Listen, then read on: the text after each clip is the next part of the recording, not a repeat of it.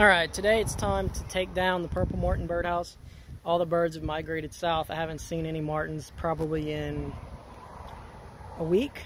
So now is a good time to check how many cavities were used, see what their nests look like, clean them out, and take down the house and store it for the season. Alright, so this is the purple martin birdhouse. I'll have to take it down, and what I'm going to do is I put my wheelbarrow right here.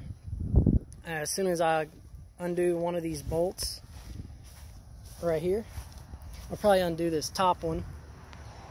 I'll undo the bolt, pop it out. Looks like it's split pretty good, but it shouldn't matter too bad. I'll undo one of the bolts, pull it out here, and then undo the clips, little elbows right there that hold it in place. So we'll get to it. Alright, we got the birdhouse taken off real easy.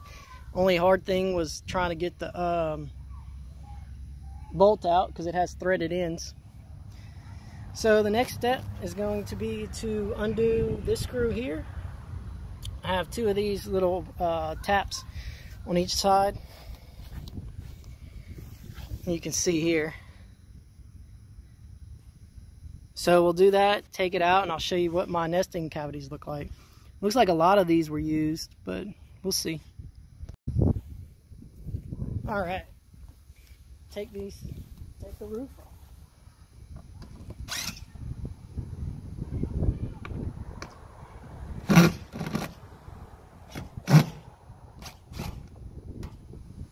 Two.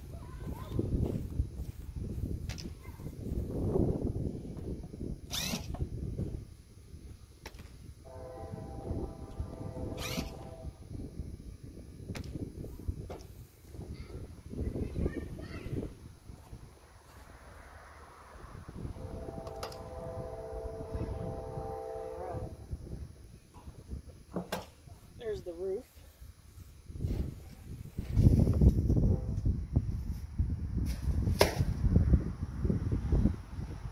Alright, now the cavities was made with political signs, and it was made to where I could just pull it straight up. So let me grab the camera. Alright. Bring you guys down here.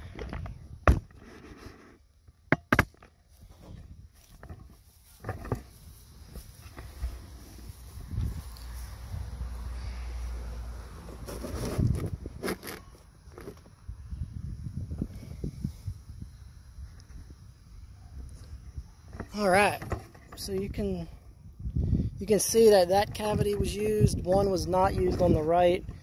One on the left. Maybe used. I'm not sure on that one. It looks kind of halfway. Let's check around the other side.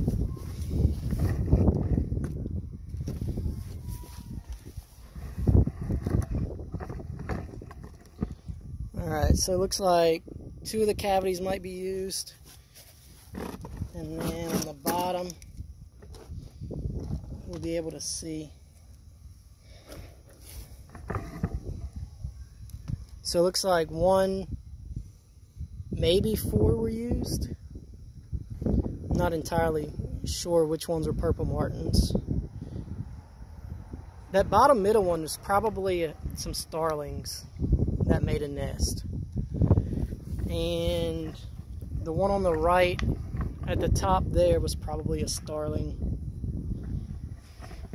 And let's check the other side. And maybe a starling here. I'm not sure. I had a bunch of starlings before I had a bunch of purple martins move in, but yeah. So I should still have room for more birds, but I'm gonna build a 24 octagon house in November when it cools down out here. All right, so I figured I'd show you guys what the bracket looks like. It's just three little L brackets that go around the 4x4, screw it in on each side. And then the inside cavity is made out of political signs. It's 6 on each side. about 5.5 by 6.5 inches. Seemed to work out all right. I had pretty good luck here. I would say I was about 50% occupied, and I'm building a bigger one next year, and then hopefully the ones that hatched here will come back, and we'll just continue to grow it.